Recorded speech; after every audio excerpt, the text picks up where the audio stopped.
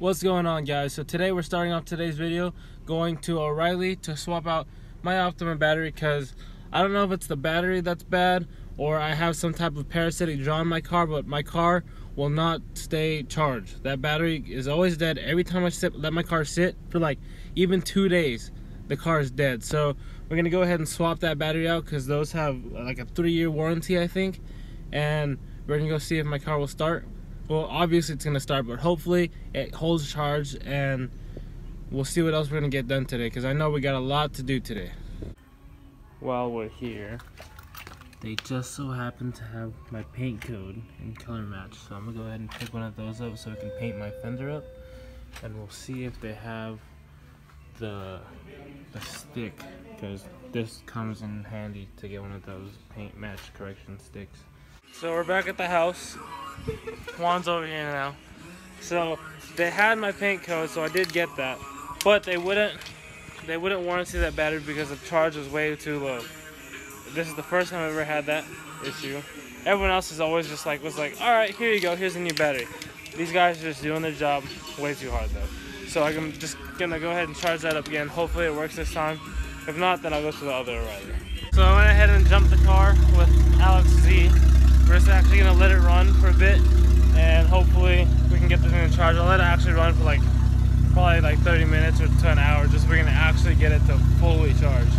But the car's running, everything's good, so let it charge. I threw some primer on there, already got it sanded down. I only threw it in this part that went back to the raw material. The rest of this still has the base coat, clear coat, and the sealer underneath it, so there was no point to get any on there. So just primed up the spots that were back to the raw material, sanded that down smooth, and now we're gonna go hit it with the paint. Hopefully we'll get it done today. Well, while we're waiting for my fender to dry, Alec and Juan are going to Home Depot to get a steel plate, because they are working on welding his PBM Hydro and the Z. We've got to weld a plate onto the chassis itself, and then the Hydro to the plate, and then that's all going to be set up.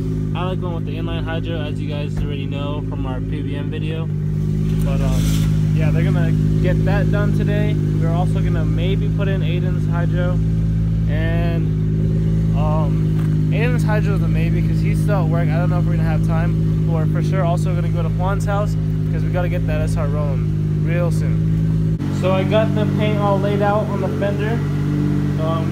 It is rattle can, it's paint master rattle can, so I don't expect it to be the best. I still have to do some sanding and put the clear coat on, but as you can see, it is the same color. The sliding's not very good for it, but it does have the pearl and all the good stuff that this clear coat does have. So once it all dries up, we'll go ahead and sand it and throw some clear on it, and we should be good to go.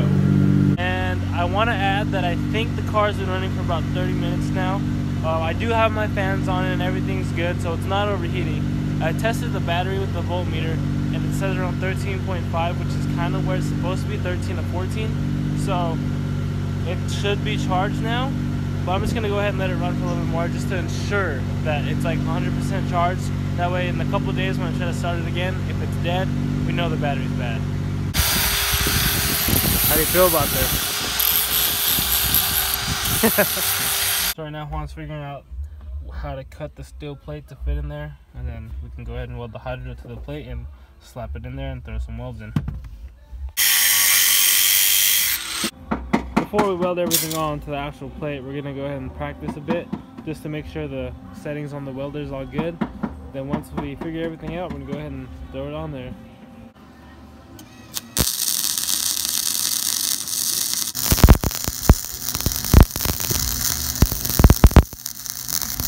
We got one side all welded up, not the prettiest welds, but compared to how they used to be, pretty good, Juan. We're gonna go ahead and throw the welds on this side and paint it up. Actually, no, we're gonna weld it in the car first, then we'll paint it up. We got the sound deadening off over there and a little bit off the corner. We're gonna grind it down with the angle grinder to get the fresh surface, and then that's gonna sit right there. It gives us, yeah, right about there. Gives us a good whole surface to weld here, and we can weld the back, and then we have room over here to get the sides.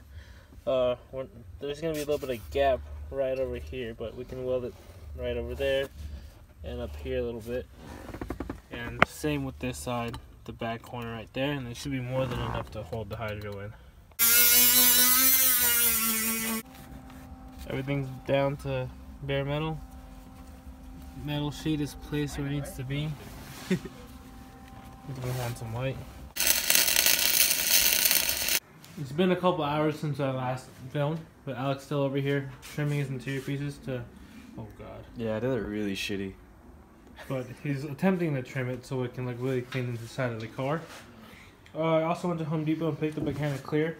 As you can see, the fender looks nice and shiny now. We're gonna get it all nice, get a couple coats on there, and throw it back on the car.